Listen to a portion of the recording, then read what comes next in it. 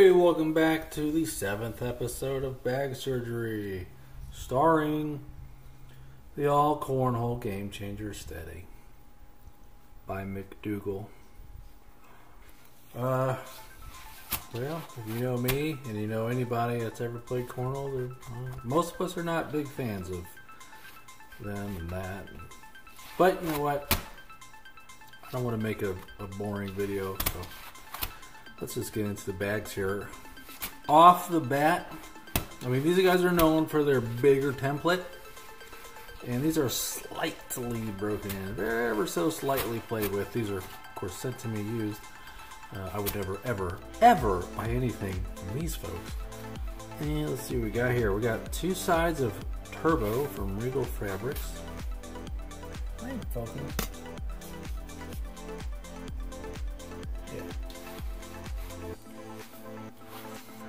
Sublimated, they use the cloud. Sublimated blue, black, and that's all the colors you're getting. But you know, that goes to what I say about being able to tell your bag apart from others and being able to see it from far away, having it stand out. Is it doesn't need to be crazy. It doesn't need to be crazy. I am not crazy about how this whole logo lines up because of the shift. It's the ACL off center. Like the whole thing's centered, but they centered. You know, this could be centered here, and this could be centered here. This is surely centered, mostly. Speaking of centered, tell me what you think here. Is that patch centered? Is that patch centered? I think that one's the most centered. Is that patch centered? And is this patch centered? Answer, probably a majority of no. That's okay. This fill with this fabric, actually not too bad. The all slides doesn't work for me. Of course, these aren't really all the way broken in, but it's not bad. It's a lot of fill. They weigh, I think, a pound. We'll weigh them later. Jamming my finger, I am barely touching the table, just hovering above the table. So that's pretty full stuff. Yeah, you got that grab. Pretty sure it's a round fill. Definitely a mixture, but I'm sure it's mostly round. I can feel it. Closing stitch. Automated machine. These are a little shorter than what they're doing now. I think the ones I see posted are like from about here to here. Pretty huge. They use an automated machine. They didn't bother to trim the tails. That's just laziness. A lot of lines you can see here. I think they did a black line on this sublimation to show where to line up the patch, and on the patch itself there's some lines where they might be cutting it by hand. Might be. Maybe the laser's doing it. Pretty sure they have a laser cutter. Sublimation on this, that's going to be 2 thumbs down. Ghosting, it's shifted, it's off.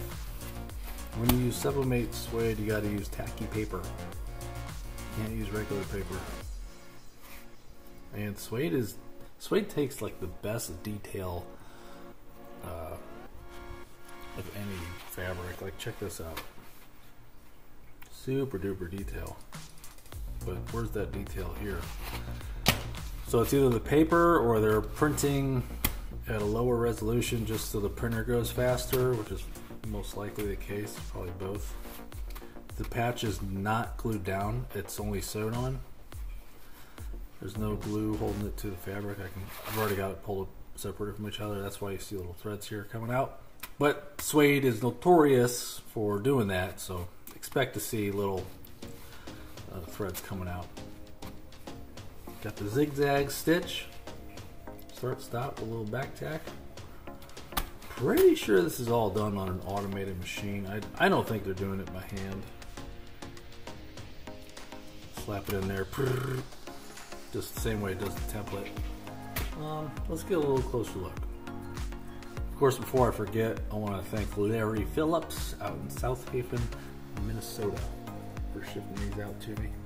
Very kind. He wanted to take them apart himself, but he said, I just don't want to mess it up. I was like, well, send them on over here, buddy. Okay, we got stuff coming out of the middle. You see that? Got thread tails on the side. Thread tails coming out of the friggin' middle. Come on, guys. You gotta do better than this. It's not centered. Looking at this popular change your game.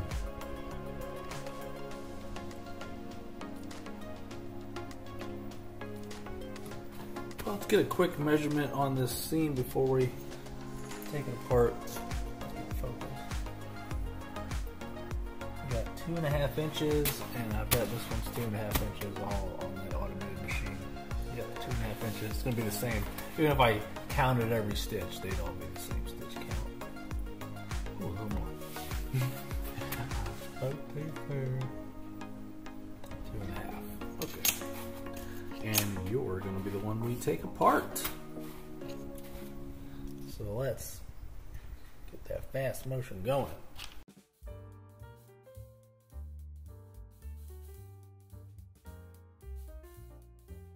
All right, there we go. Let's take a quick peek inside here. It is indeed a mixed fill full of LDPE and heavy pellets. Huh. Okay. One more thing you're going to notice, those thread tails are coming out of the main seam.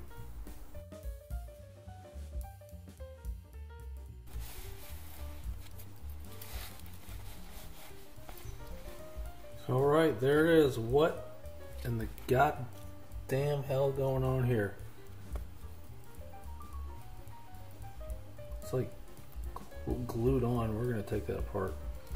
I think that's just to prevent the zigzags from coming out, because like when you do a back tack on zigzag, if it's not in the same perfect spot, it will come undone. This is some pretty thin thread too. Yeah, this is getting patches sewn on obviously separately, then the two sides are sewn together. So, but they use the same fabric. Like, this is the same fabric that's on the faster game changers, on their all slides, the fast side. It's on 90% of the bags in freaking Cornhole room. So like this is stuck on, but the patch itself, there's no glue or backings. What's going on here? Anyway, here's the fill. It's mostly LDPE pellets, those little translucent guys. And they're probably 30% of it is these heavy pellets. They weigh more than your average pellet. So that's how they are able to keep the bag from being too full, is using these heavy guys. If you use just these, the bag will be way too full, way too squishy, and not fun to play with. Like, not good. But you know what? Let's get close up right now. Let's do it right now.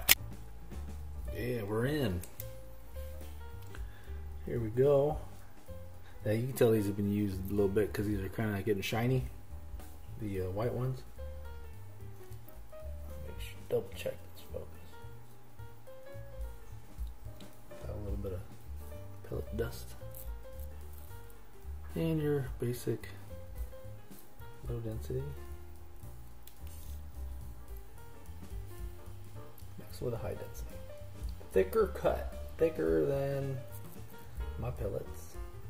I'm sure they're probably from the same source, just different cut. I don't know. Like if you go to Victory Pellets, they have pellets just like this called heavy pellets. They cost a lot because it's from them. I bet these all Cornhole folks are getting it at a super wholesale rate, probably buying 50,000 pounds at a time, 100,000 pounds at a time, or more, and either mixing them in a filling machine. I think they still fill them with a funnel and stuff for whatever reason. So they're probably portioning it out by hand, like one bucket here, 2 buckets there. While we're all up in this close-up mode, let's get in stitching. Like most machines, I'm going to start at the top right. This is one automated machine doing all the stitching. The opening looks to be about 1 3/4, and it is not bad. It is 2.5 inches. Oh yeah, this closing was 3 inches. So they got a good overlap going, even though this missed, like this is right there. I almost got a little gap forming. Although the chances of any of those pellets coming out, slim to none. But like I was saying, this closing stitch was off center. You can definitely see it here on the back side and the inside. Try and get focus. Okay, we got 1, 2, 3, 4. 3 or 4 on the back tack. Down, back, out. Single stitch, and even though, you know, I know these guys have a big hand in the rules for the ACL bags, and I think at one point it said it has to be double stitch. Well, these are single stitch. And the tension, not perfect. This fabric is thicker than most, so they got a lot of opportunity to get a better stitch going there. But they can't get away with like just doing the single stitch and having longer longevity, because if you recognize this from the BG video, laser cut. We got laser cut fabric. So cool. This is probably sublimated and roll by roll, roll to roll, and then laser cut. You hear the cats in the background? I'm going to kick them across the room. No, I'm not. I'm going to pet them. Round and round we go. Let's get a stitch length measurement going here. I'm going to do it on the big notches. Of course, I'm looking at the monitor while I do this. Can we count them? Where are we? 2.5 millimeter stitch length.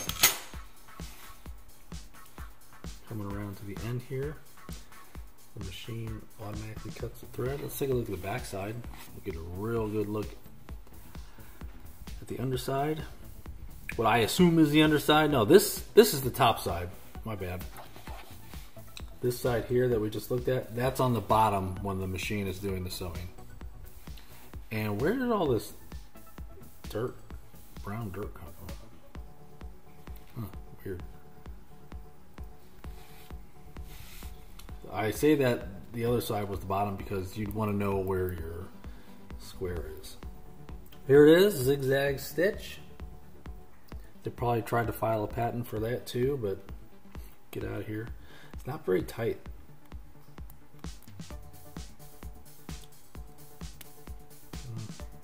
Like that's a little too easy to pull up. This is what's cool. In a way, I do want to see how well stuck down this is. What's on there pretty good. Ooh, come on now. Is it glued?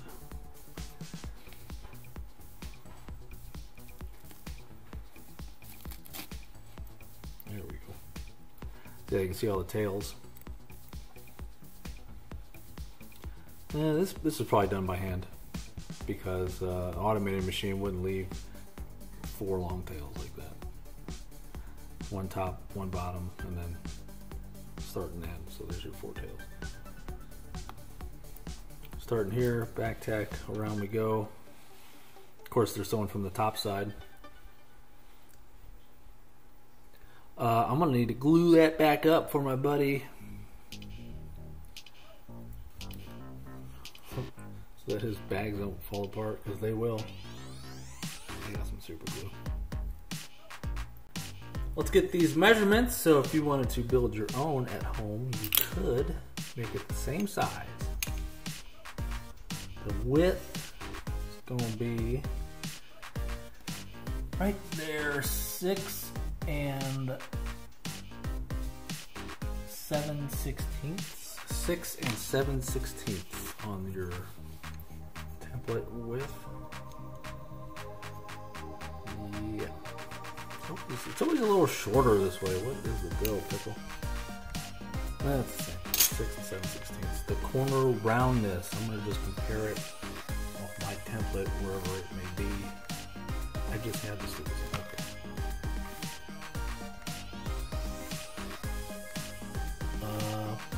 1.5-inch round over. If you're doing it in your program, have the corners round over at 1.5 inch. The patch, we're going to measure from here.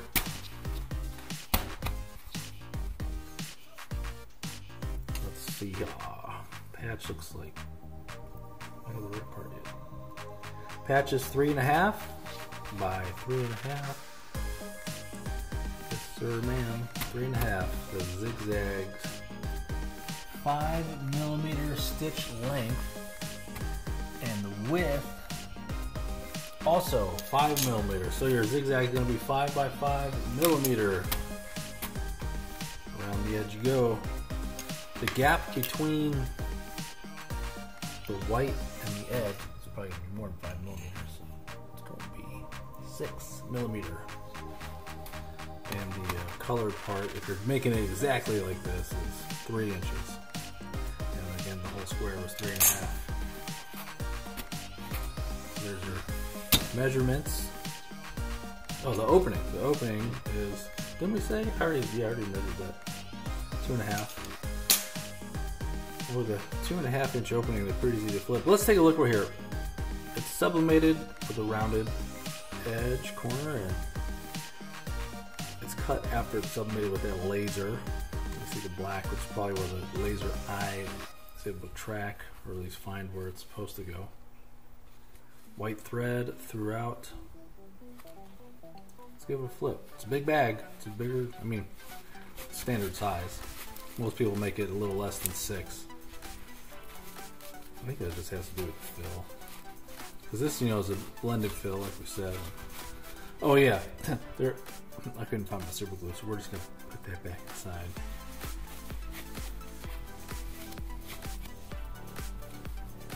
That ever falls apart, well, send it back to all Cornhole. Well, we got that one all closed up, pretty easy. I trimmed my thread tails. I think mine looks better. Really. Okay, let's weigh it up here. 15.9, 1 pound, 15.9, and I've already weighed them. I'm pretty sure this one's 1 pound. Oh. Yeah, 1 pound. 2 of them were 1 pound, and 2 of them were 15.9. Let's see what all 4 weigh. If it's 4 pounds on the dot, then something's right. It's not. 3 pounds, 15.9 ounces.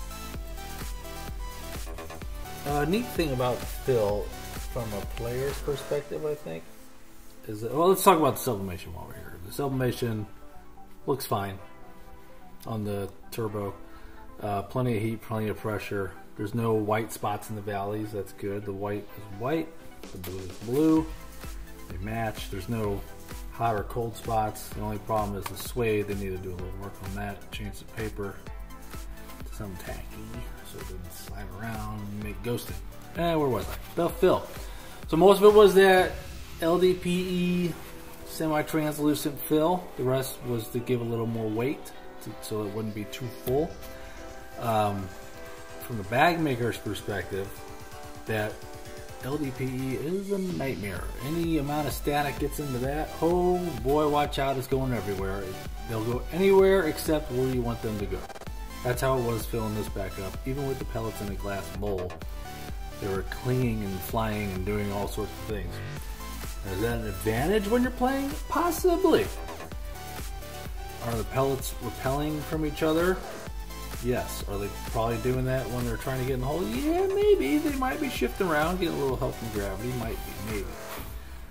Tiniest advantage, maybe. I don't think it'd make a big difference on this particular set of bags, the Steadies, because this is a 6-speed. This turns into like a 4 with the patch on there. So yeah, I think on the faster bags, yeah, you might notice a difference. Like the all slides, I see those things just drip, even though they're a little too big. I think they're too big for me. I'm not a fan of the game changer in general. It's a neat concept, neat idea. They really put the time in to make the blah blah, and then sue people that didn't deserve it.